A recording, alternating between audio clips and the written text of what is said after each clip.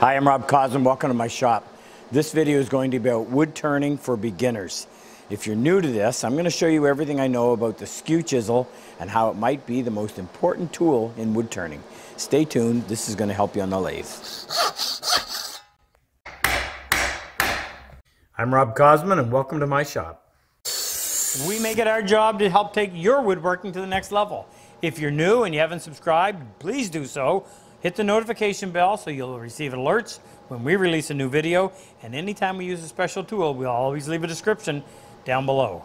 All right, let's get to work. Most of my turning is specific to furniture making, so that's going to be spindles or furniture legs or drawer knobs.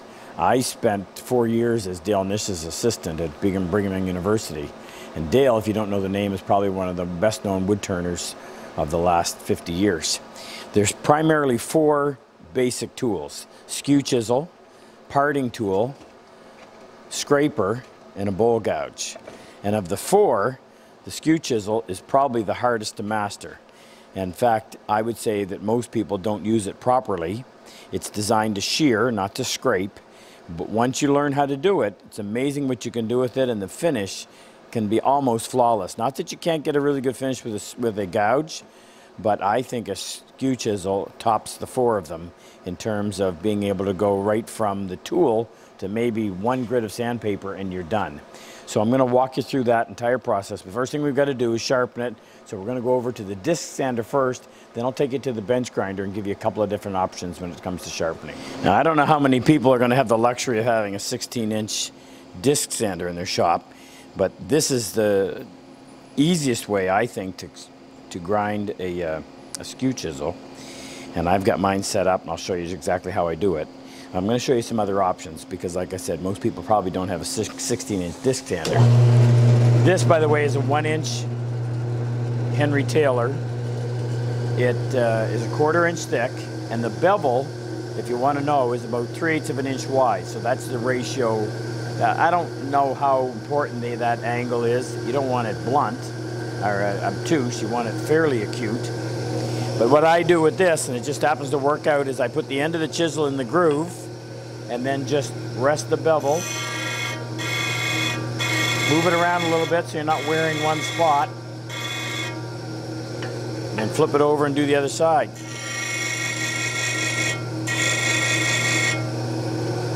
And it just enables you to maintain a nice flat bevel. And I prefer a flat bevel. I don't want this to be hollow ground. Now, the result is going to be a little bit of a burr. So the easiest way to deal with that is just to get a little piece of wood. Just get a piece of wood and just work that bevel, or pardon me, that burr, back and forth until it finally comes off. And that needs to be nice and sharp, and that's ready to go. And I don't need to hone it and go anything beyond that. By the way, that's a 120 grit disc on there. It's a little bit worn, so it's maybe giving you a little bit better edge than that. But under the power of the lathe, that'll do just fine. But I want to take you over and show you what you can do on a bench grinder, so I'll meet you over there. Now this one is going to be a little bit harder. And by the way, I'm using a CBN wheel that's got abrasive on 3 sides, this side, and the face. If I use the face, it's going to be concave, or what we would call hollow ground. I don't want that. I like the way it lays nice and flat on the wood. So what I'm going to do is I'm going to hold this on the tool rest, but you pretty much have to do this by eye just because of the way it approaches it. You don't want the end of your chisel to be squared off, so it's skewed on an angle this way as well. So you're going to set that in there, and you just kind of have to feel your way in until you make contact with the side. And then what I'll do is, once I get it, I'll just in and off and on, just to keep it from overheating until I eventually get that entire surface polished. Now you notice I switched chisels as well. I don't want to ruin the one that I just did. This is a half, what is this? I think it's a 1/2 inch gouge, a 1/2 inch skew chisel, yeah. It's also it's a Henry Taylor.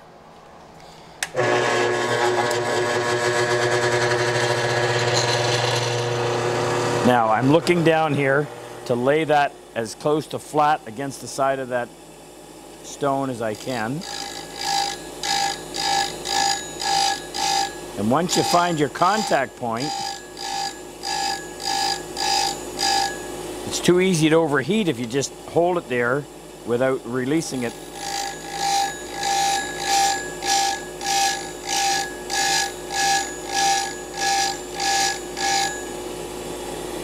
And that's close, but you can see 1, 2, 3, 4 facets on there. I want that to be all one.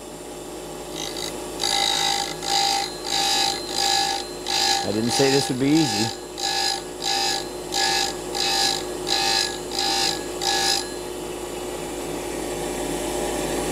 Let's cool that off. Now, I've got one facet. The only spot I'm missing is right there. Well, that's good enough. I'm not going to bother with it. I've got one facet on 7/8 of that surface. Now I've got to do the same thing on the other side. That side, there's not enough grit, so I'm going to have to do it on this side. Again, you're just going to have to eyeball it. Somehow reference with your fingers on the tool rest.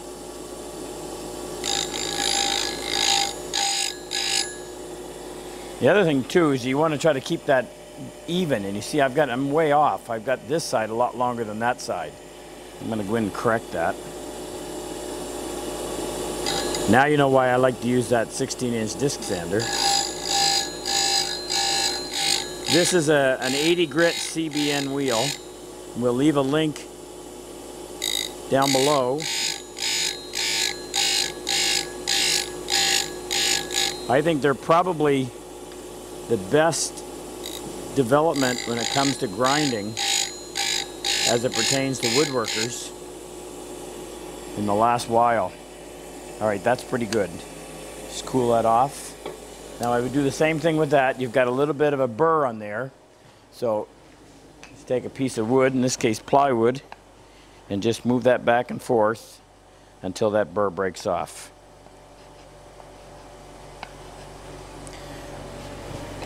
Now, if you don't have either and you've got to do this strictly with hand tools, it's going to be a little more work, but this is where I would want to use a diamond plate. Now, that's quite a bit of reference surface, so if you can get in there and find that,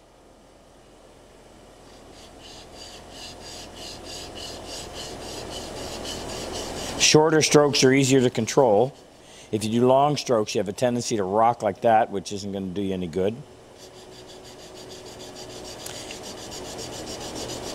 Nice thing about this is a double-sided diamond stone by Trend. We'll leave a link to that as well. It's got a 300 grit side and a 1000. I'm using the 1000 side. If you had to do a lot of heavy work, you could use the 300. But somehow you need to have your fingers back here to act kind of as a second contact point to help you. Now, mind you, you're wearing your fingers on an abrasive surface, so if you do it too long, you're going to start to see some red fluid on the stone.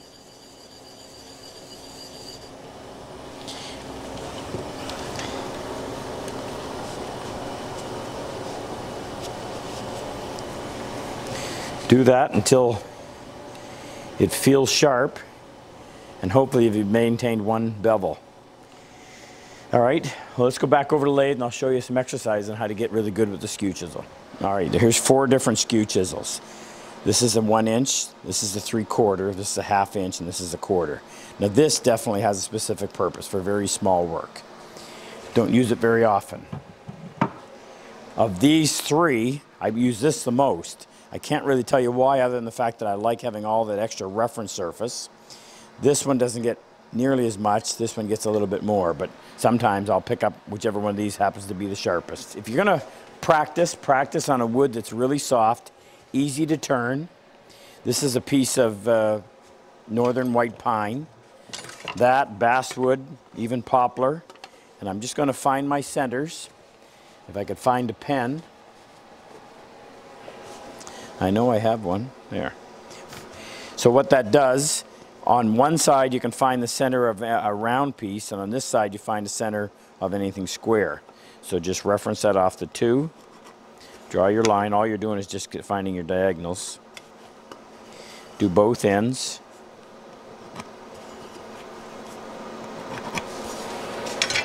Now I'm going to take my center, which is just called a spur center, And I'm going to put that point right on the cross section. Doesn't take much. You just want to drive it in there enough so that it'll make some contact and make it easier for the spur center to grab the wood.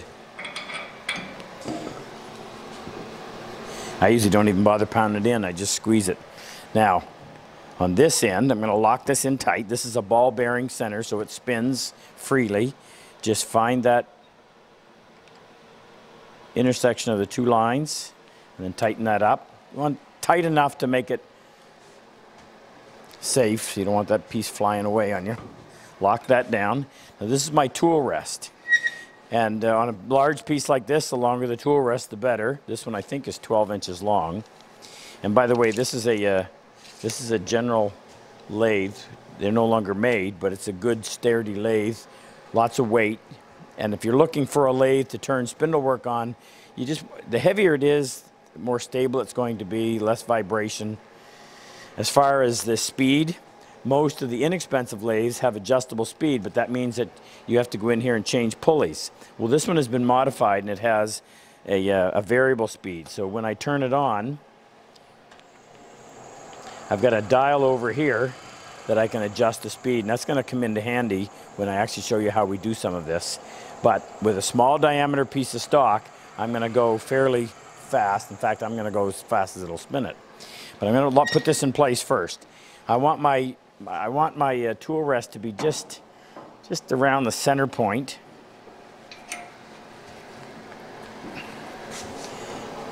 As far as height goes, lock that in.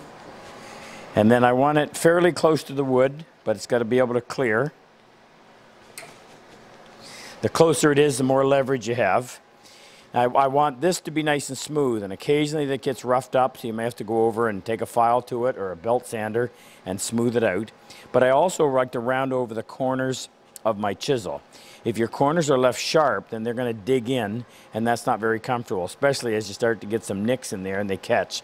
But if you round those over, and you can do that with probably a belt sander is the easiest way. You could also do it with a file, although these are quite hard. So we're going to turn this on full RPM. I'm going to come in here and I'm going to work from into a void, so the void being the end of the stock. So let me just get this round, and then I'll come in and I'll show you exactly what I'm doing and how it works. I want to get this round, get rid of all the flats. So by resting my chisel like that, I can tell when it's round. No longer any vibration. All right, so the whole idea with a skew chisel is to get a nice shearing cut. Think of it like a hand plane almost, but you need to be able to control the depth. So the first thing you have to do, and I'm going to slow this down in a minute and show you it so that you can actually see it in a speed you can watch what's happening. But I need to rest that bevel against the wood, and then I'll rotate the chisel just enough so I start to get a bite. So there I'm resting, and then I just tip that chisel a little bit.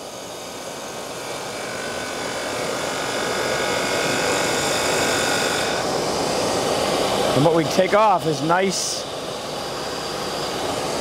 It's not dust. We're not scraping. But you can see how nice and smooth that finish is. If I was sanding that, that's pine. I might hit that with 220 for a couple of seconds and be done with it. All right, so let's turn it on. I'm going to turn the speed way down. I can turn the air off now because it's not going to be so dusty.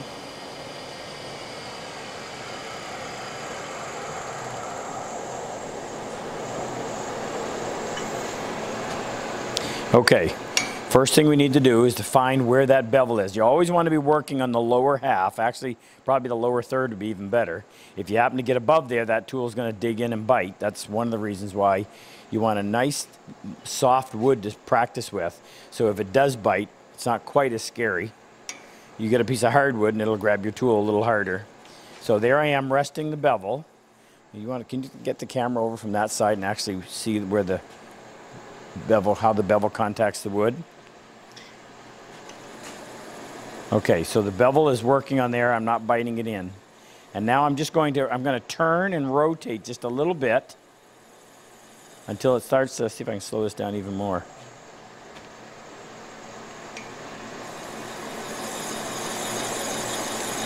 Now, the bevel is still making contact, and it's preventing that cutting edge from digging in any more than I'm allowing it. And just like a plane, it shears that wood off and gives you a beautiful finish. Now, I just want to contrast this real quick. If you were to take a scraping tool, which is just a, this happens to be a carbide one, but you're literally pressing the wood, or the tool against the wood, and you're scraping the fibers. I'm going to show you the difference. Mind you, this is going slow. See how rough that is? It has its application. For one thing, anybody can pick it up and turn something on the lathe immediately. You're just going to end up doing a lot more sanding. You can imagine if I started sanding this versus this, you're going to be starting here with 80 grit. And you have to factor in that you're going to change your shape because of how much material you're going to have to erode with the sandpaper in order to get down into some smooth surface. Hold the tool comfortably.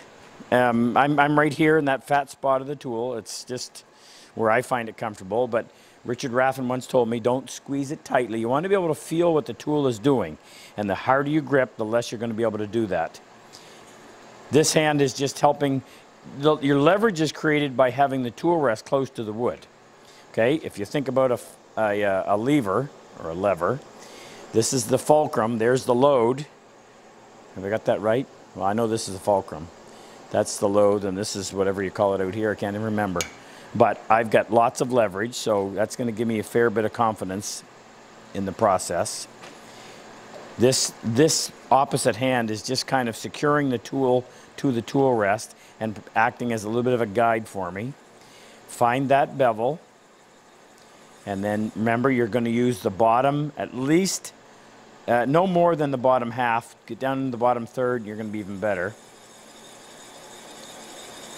And just, I'm lifting it up and rotating it ever so slightly until I start to engage. Now, the biggest problem people have when they first start is they're watching the tool right where it interacts with the wood. But you have to be looking back here on the top to watch your profile so that you know where you're cutting. If you're watching down here, it's almost impossible to do that.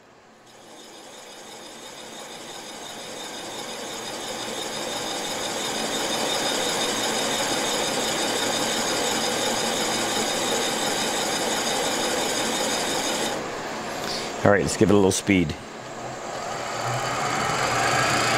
Remember, it's all about rim speed.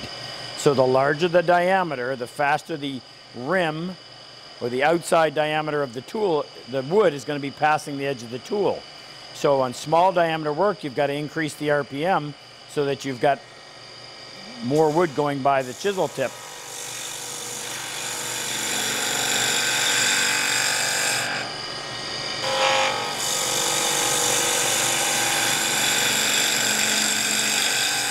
And you have to practice going both ways. You're going to find that you're really comfortable in one direction and not so in the other.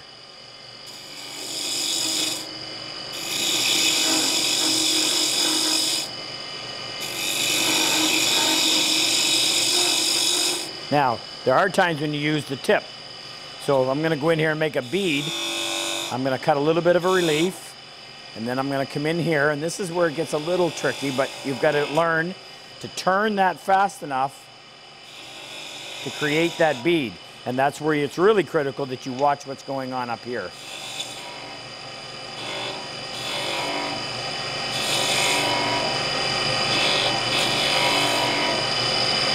Cut another one, just go in with a little relief cut first, and you can actually use the tip as well if you want. Same idea. Get the bevel of the tool engaged in the wood, and then just use that tip.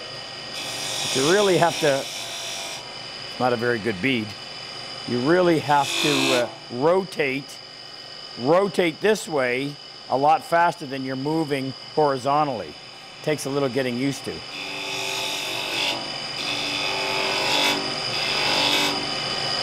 The advantage of cutting beads, I think, with a skew chisel is you can get them so much tighter.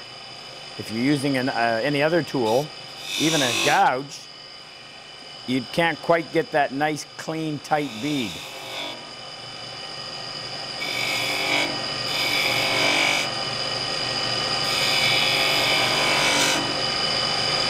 It's really nice if you can get these to the point where you don't have to do any sanding.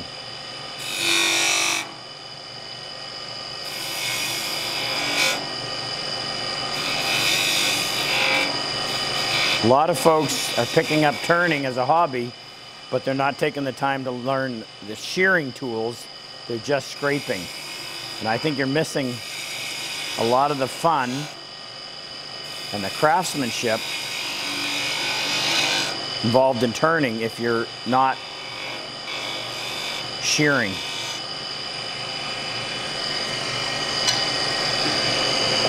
Another thing to practice would be just cutting a shoulder, a round shoulder, so it's just half a bead.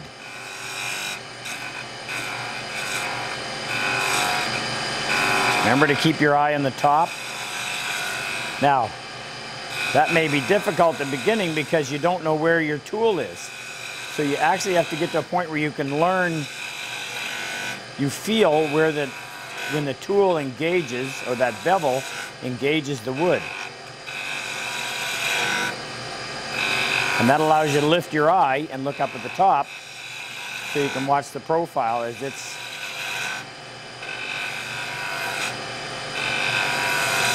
And occasionally you'll get it caught a little above half, and you'll know because it'll wake you up.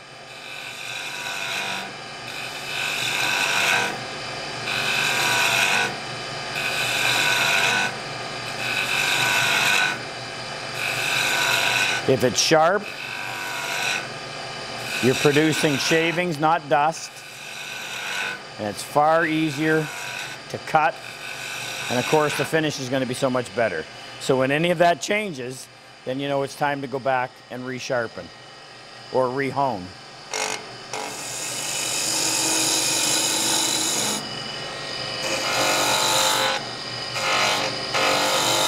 Now, typically you don't use a gouge, a skew chisel for doing an inside curve, but you can get away with a little bit.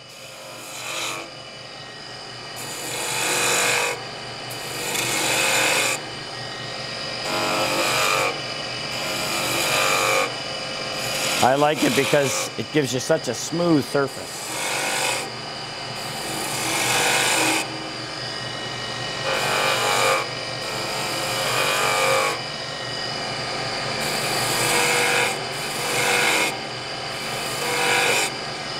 The size of the skew is going to determine, in a large measure, the radius that you're able to do. This would be better saved for a gouge, but if it's in hand, use it.